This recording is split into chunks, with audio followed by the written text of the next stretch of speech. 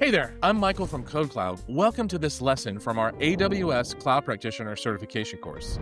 In this video, we'll help you build a strong foundation in cloud computing with AWS. So if you want to learn more or go deeper, check out the full course details below, and let's get started.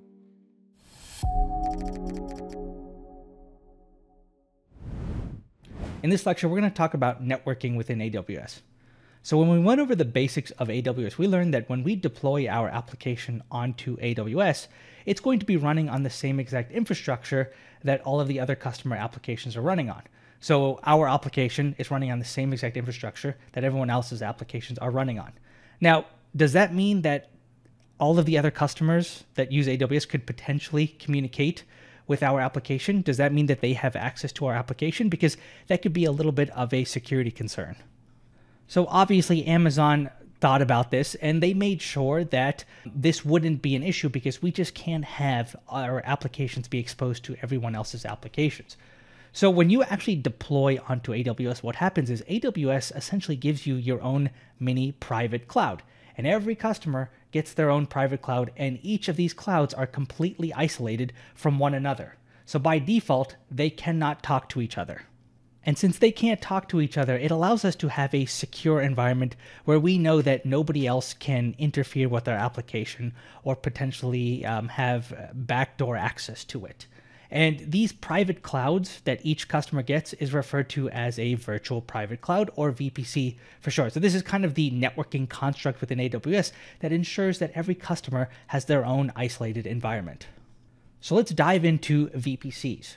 Now, as I mentioned, a virtual private cloud is a secure, isolated network segment hosted within AWS. And the whole purpose of the VPC is to isolate resources from other resources. So it isolates our resources from other customers' resources. And the great part about VPCs is that they give the customer full control of networking within the cloud. So just like you would have in an on-prem data center where you have your switches or your routers and you would configure all of the routing and all of the rules and policies, within AWS, the same thing happens. So you get access to all of the subnetting and IP addresses. So you get to decide what IP addresses are assigned to what applications or hosts. You have access to routing within there, so you get to decide how packets traverse through your AWS environment. You have access to various firewalls or firewall concepts within AWS, like NACLs and security groups. And you have access to gateways, which are kind of responsible for making sure traffic is allowed to enter from the internet into your cloud environment, as well as resources from within your cloud can then talk to the internet. So at this point, you might have the same exact question that I had when I first started learning AWS, which is, does that mean every customer gets exactly one VPC and that's going to perform the one main operation of making sure that your infrastructure is isolated from other people's infrastructures? Not exactly. In fact, you can have more than one VPC. Within your AWS account, you can actually create multiple VPCs. And the way you structure your VPCs is ultimately up to you as the customer, but potentially you could have one VPC for each one of your environments. So you could have one for your development environment, one for your staging environment, one for your production environment, or you could even segment it out so that each one of your different applications could have their very own VPC. So application 1 has its own VPC, application 2 has its own VPC. It's ultimately up to you as the cloud designer to figure out how you want to kind of segment out your AWS account to ensure that only the right devices are able to have access to other devices within your cloud environment. So the point I want to highlight is that yes, VPCs do help customers segment out their cloud infrastructure from other customers, but on top of that, they also help you segment it out within your own organization. You could potentially break it out so that your development team gets their own VPC, your finance team gets their own VPC. It's really up to you. You have a lot of flexibility in the cloud, and AWS has designed it so that you can kind of architect your cloud environment in any way that you would like. So how exactly do VPCs and regions kind of interoperate? Because we learned that regions are, locations across the globe where we can deploy our applications onto AWS infrastructure. So how do they kind of fit together? Well, let's say you have a region, either US East 1, US East 2, it doesn't really matter what region it is. The important thing to understand is a VPC is specific to a single region. So when you create a VPC, you're saying, I want a VPC in the North American region, or I want a VPC in the Australian region. So a VPC is going to encompass only resources that can be deployed to the specific region that it's assigned to. So VPCs really, I think the main idea I want to kind of hammer home is that VPCs act as a network boundary. So things in one VPC by default cannot talk to other devices or resources in other VPCs. By default, they are configured to kind of restrict access so that they're isolated and protected. Now, you can configure things to be able to talk to other things in other VPCs, but you have to explicitly configure that. By default, they act as a network boundary, though. The next thing that I want to talk about is called a subnet. So within your VPC, you create subnets. And a subnet is nothing more than a group of IP addresses within your VPC. So you can see here subnet 1 has the IP address range of 172.16.0.0/24, and subnet 2 has the IP address range of 172.16.1.0/24.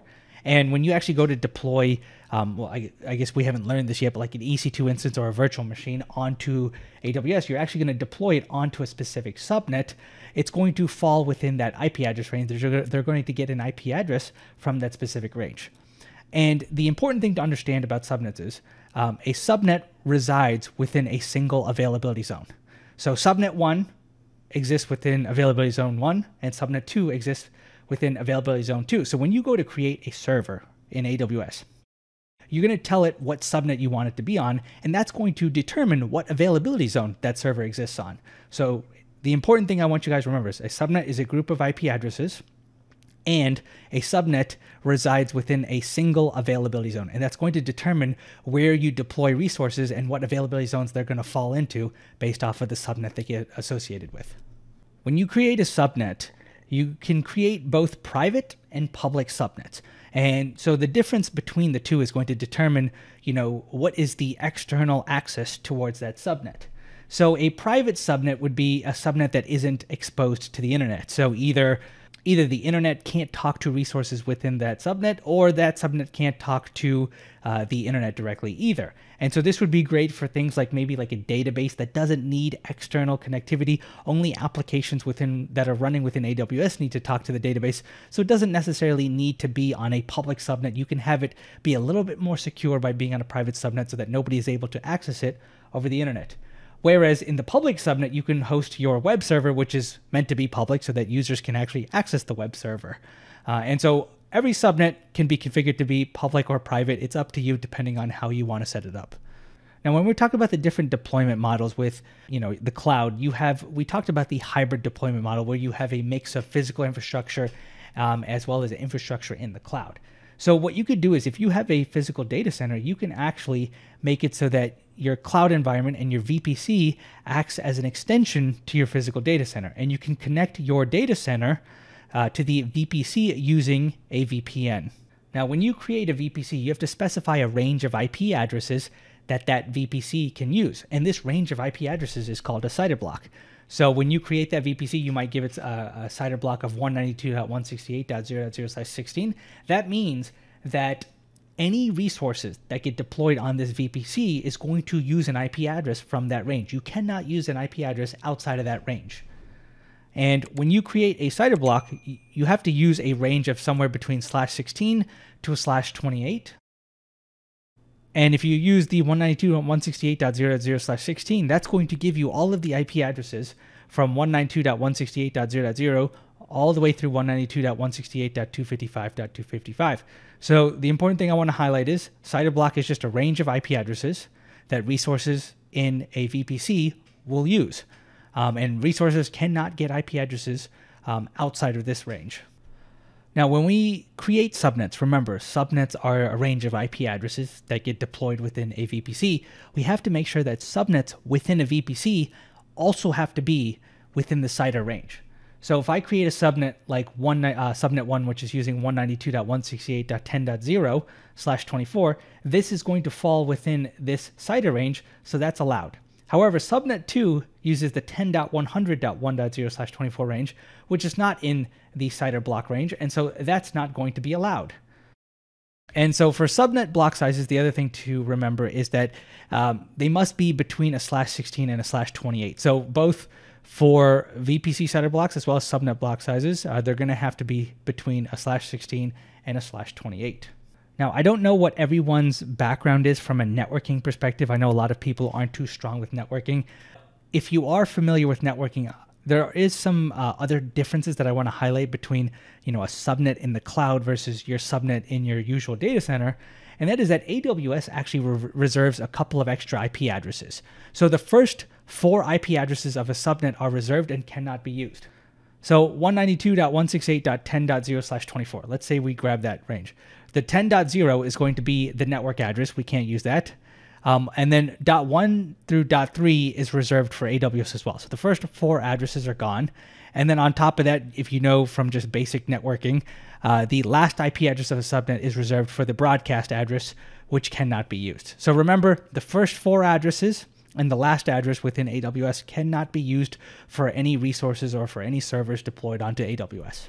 And so if we deploy a server onto subnet 1, the first address it can use is going to be the 192.168.10.4 because remember, .0 through .3 is going to be taken. So that's going to be the first address. The next server could get the .5 and the .6 and so on. So when you create a subnet first within AWS, that subnet by default is going to be a private subnet. So it's not going to be exposed to the internet. You will not be able to access it from the internet. And this is kind of meant to be as a security measure because you don't want to accidentally expose any of your resources out to the internet if they don't need to be. And so you have to explicitly change it to a public subnet to actually give it access to the internet. And so to make a private subnet public, we have to make use of something called an internet gateway. So an internet gateway is assigned to a VPC, and it allows subnets in a VPC to communicate with the internet and vice versa. Right? So really, the internet gateway determines whether a subnet is public or private. And I want you to keep in mind the internet gateway isn't assigned to a subnet, it's assigned to the VPC, but it's a matter of giving a subnet access to the internet gateway is going to determine if that subnet is private or public. Now, there is another tool to provide internet connectivity for subnets to make them act public, and the other one is called a NAT gateway. So it's a little bit different than an internet gateway. The names kind of sound similar because they both have the word gateway, but I want you to understand for the exam, they're not the same thing and the behavior is a little bit different. So with a NAT gateway, the important distinction is a connection must be initiated from within the VPC. So NAT gateway gives your internal resources access to the internet, but they have to initiate the connection. So if the internet tries to send a request to your private subnet, it's going to block it. However, if your private subnet sends a request out to the internet and gets a response, it's going to allow it. So the important distinction is internet gateway allows either side to initiate the connection, but a NAT gateway expects the connection to always originate from the private subnet. So with NAT gateways, just to kind of give you a very simplified overview of how it works, what's going to happen is you're going to have your internet gateway that's associated with the VPC. So any public subnets they're going to be public if you give them access to the internet gateway. But to actually make use of the NAT gateway, you still need the internet gateway. But what's going to happen is you're going to deploy the NAT gateway onto a public subnet, which is going to give it access to the internet gateway. And so your private subnet, anytime they need to talk to the internet, they'll send that request to the NAT gateway. The NAT gateway will send it to the internet gateway, and then the request will go out to the internet, and then you'll get the response back in the opposite direction. So keep in mind, anytime you want to use the NAT gateway, you still need the internet gateway to provide that connectivity out of the cloud. Now, when you want to talk to or connect to resources within a private subnet, obviously they don't have connection to the internet, so you won't be able to connect to them. But you still need a way to securely connect to them so that you can make configuration changes, monitor them, manage them however you need to. And so this is where the virtual private gateways or VPN gateways come into play. So we can make use of a VPN gateway to actually give us secure access to private resources or resources deployed onto a private subnet.